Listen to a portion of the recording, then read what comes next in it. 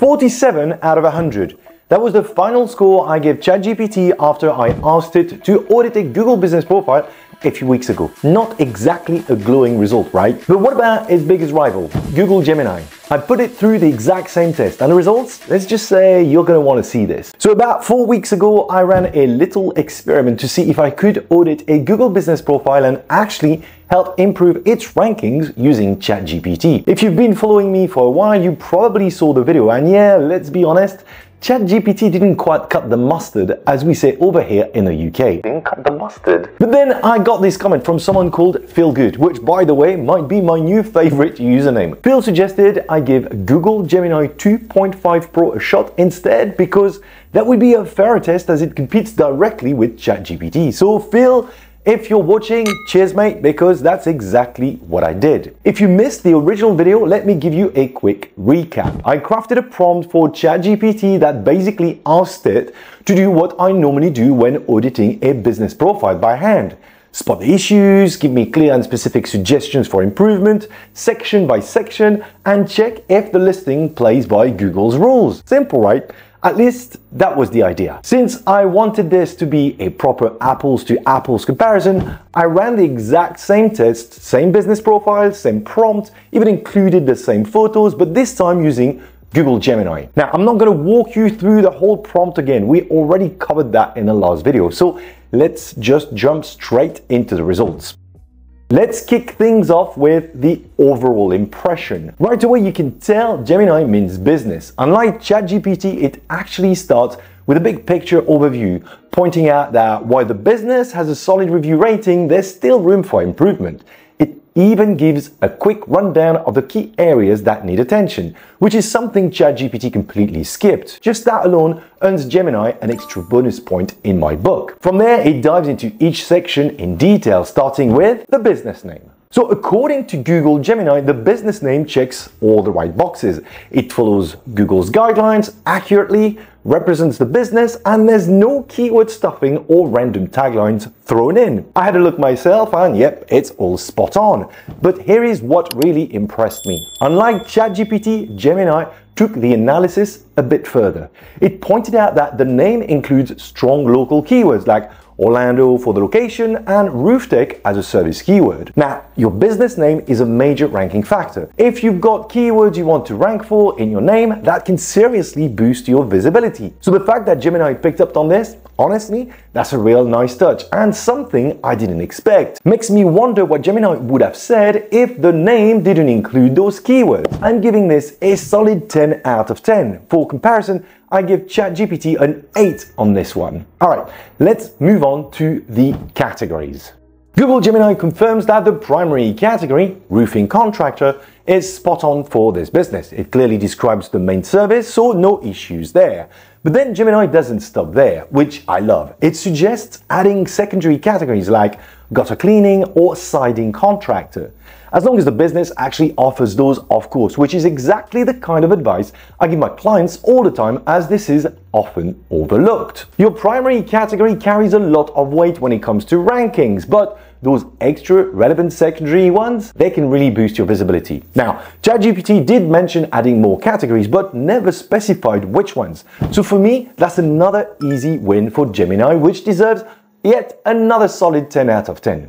Next is the address and service area. Now, here is where things started to get really interesting. Google Gemini kicked off this section by flagging that no service area was specified on the listing. Based on the info provided, Gemini correctly picked up that this business serves customers at their home, meaning it should have had defined service areas. It also noticed a conflicting detail. The listing says on-site services not available, which usually means customers can't visit the business address. But guess what? The address is still visible on the profile, so that sends a mixed message. Can customers visit or not? That kind of confusion can be a red flag for Google. Gemini's verdict was crystal clear. If customers don't visit the address, then the physical address should be removed from the profile, making it a proper service area business. And in that case, specific service areas like cities, counties, or zip codes need to be added. It even refers back to Google's official guidelines to back it up. No room for that.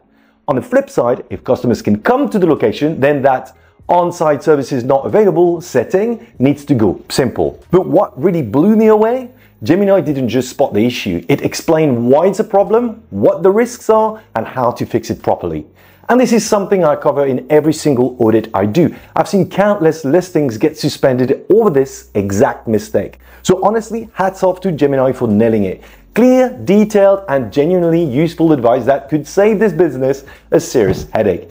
Easy 10 out of 10 from me. Now, on the other hand, ChatGPT completely missed the mark here. Its advice, just make sure the address is consistent across platforms like your website and social media. That's it. No mention of a service area problem, no explanation of the potential compliance risks, nothing. It was so underwhelming, I give it a 2 out of 10, so yeah, huge difference. This next one was super straightforward. Phone number. Gemini pointed out that the business is using a local phone number. Great for building local trust, and recommended keeping that same number consistent across all online directories and the business website. Simple but solid advice. And I'm totally on board with that. Keeping your business name, address and phone number consistent, which is what we call NAP in the local SEO world, is super important. And having a local number, that just gives your business even more credibility with both customers and Google. So once again, that's another 10 out of 10 from me.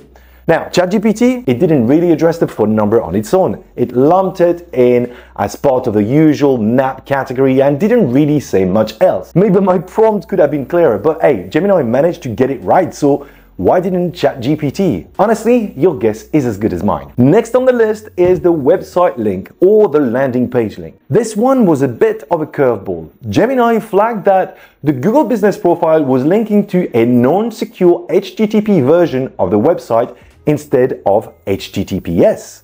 It said this could hurt both user trust and SEO, which is absolutely true. But I'll be honest, I was surprised because I was pretty sure the site was secure, so I manually checked the website myself. And sure enough, the site is using HTTPS. So I thought, Gemini messed up here. But then I looked closer. I checked the actual link that was added to the business profile and boom, there it was.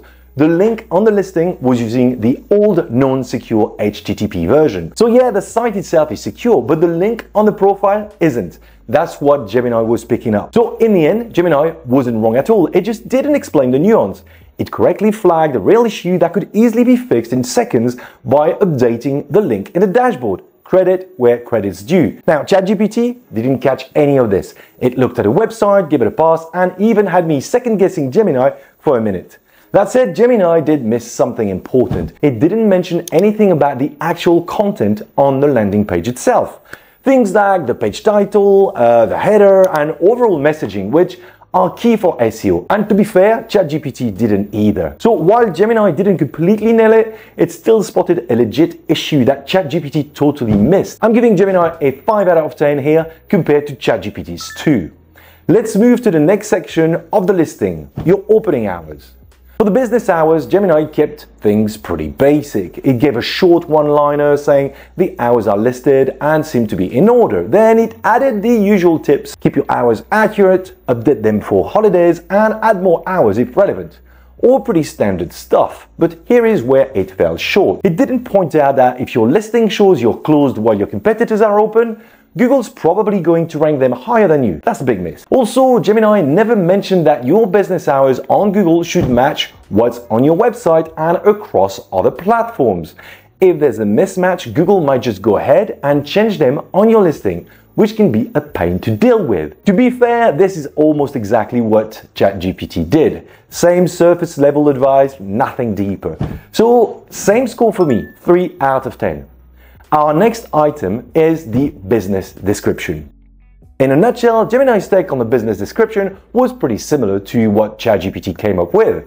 It recommended making the text less generic and naturally working in more relevant keywords like shingle roof replacement, tile roof repair, and even specific locations like Orlando or Central Florida. Now, while that's solid advice for making the description more useful to readers, I do want to remind you, adding keywords here won't actually help your listing rank higher. Google doesn't use the description field as a ranking factor. That said, Gemini still managed to surprise me. One thing I criticized ChatGPT for in my previous video was not going the extra mile by actually writing a sample description. I was hoping for something a business could copy, tweak, and use straight away. Well, Gemini delivered. it generated a ready-to-go description that this business could pretty much copy and paste. Job done. So since I gave ChatGPT a 9 here, which in hindsight seemed very generous, I'm going to give Gemini a 10 out of 10. And with that, let's move on to the next section, reviews. As most of you probably know, reviews play a huge role in local SEO, so I was really hoping for some solid insight here. But I've got to admit, Gemini's analysis left me a bit underwhelmed. It basically said the profile looks great, 69 reviews, a perfect 5-star rating, strong trust signals, good for SEO, and that was pretty much it. Not wrong, but also not very helpful. The issue is, it didn't put those numbers in context. Sure, 69 5-star reviews sounds great on its own, but what if every competitor has 500 plus reviews? Suddenly that strong review profile doesn't look quite so impressive. Then Gemini added that the business should respond to all reviews and try to get more, which is fair enough, but also threw in the suggestions to include keywords in your responses. And that's just nonsense. Adding keywords to your replies doesn't help you ranking at all. In fact, it often just makes the responses sound awkward and spammy. So yeah, just like ChatGPT, Gemini really dropped the ball here. And with that misguided keyword advice, I say it actually did slightly worse. Final score for me on this one, 1 out of 10. Let's move on to the next section, photos. Just like ChatGPT, Gemini kept things very surface level when it came to the photo section. It gave the usual advice, add more photos regularly, include team shots, before and afters, finished projects, you know the drill. Nothing groundbreaking there. That said, it did make one very valid point. Be mindful of your image file metadata. Turns out one of the photos had the file name midget on roof. Yeah, not a great look. Google can and does read that data, so definitely something to avoid if you want to keep things professional. But what really shocked me was this. Gemini actually recommended geotagging photos with Orlando's coordinates before uploading them, claiming it might give you a slight local SEO boost. Oh my god, no, no, and no. Even though it admitted the advice was debatable, the truth is it's not debatable at all. Geotagging your images for Google Business Profiles does absolutely nothing for SEO. It's a complete waste of time and a persistent myth that really needs to die. What I would have liked to see instead is something more meaningful, like pointing out the fact that this business has only uploaded 8 photos to its profile in the past 4 years, and the last one was added 6 months ago. That's a huge missed opportunity, and Gemini completely glossed over it. So yeah, another underwhelming take, and honestly slightly worse than ChatGPT's version. I'm giving this one a 2 out of 10. Next section, Google Posts. Alright, for this one, Gemini didn't have much to work with, mainly because the business hasn't posted any Google updates at all. Still, it recommended posting at least once a week, which I totally agree with. But what stood out is that Gemini didn't stop there. It actually explained the types of posts you could create, gave tips on how to craft them effectively, and even included a sample post. That's way more helpful than what ChatGPT offered. Now, since there wasn't any actual content to review, I didn't score ChatGPT on this section. And to keep things fair, I won't score Gemini either. Let's move on to the next section, services. Gemini kicked off this section by noting that the business has an extensive list of services, which is great for both informing potential customers and boosting keyword relevance. It also confirmed that everything appears to be in line with Google's guidelines. But then it added something I always recommend during my audits. Make sure those services actually reflect what the business offers and add detailed description and pricing wherever possible. Solid, practical advice. What really stood out though was this gem. Make sure the services listed on your profile are also clearly outlined on your website. And honestly, that's pure gold. If you're listing services on your Google Business Profile, you should absolutely have matching service pages on your site. It helps boost relevance, improves your chances of ranking higher, and makes it easier for potential customers to convert. Now, ChatGPT touched on this topic, but in a much more brief way. I give it a 7 out of 10 for that, but Gemini clearly went the extra mile here, so I'm giving it an 8. Next up, we've got the Q&A section. According to Gemini, this is another missed opportunity. The business hasn't used this feature at all. Not a single question or answer has been added to the listing. But credit where it's due. Gemini didn't just stop at pointing that out. It actually suggested the kinds of questions that could be posted and provided example answers. That's already a step ahead of ChatGPT, which barely touched on this. Since there's no actual content to review here, I won't be scoring this section just like I didn't with ChatGPT. But if I were giving points, Gemini would definitely definitely take the lead. All right, let's move on to the final section, attributes. Gemini basically reviewed the current attributes on the listing and gave a few comments on their benefits.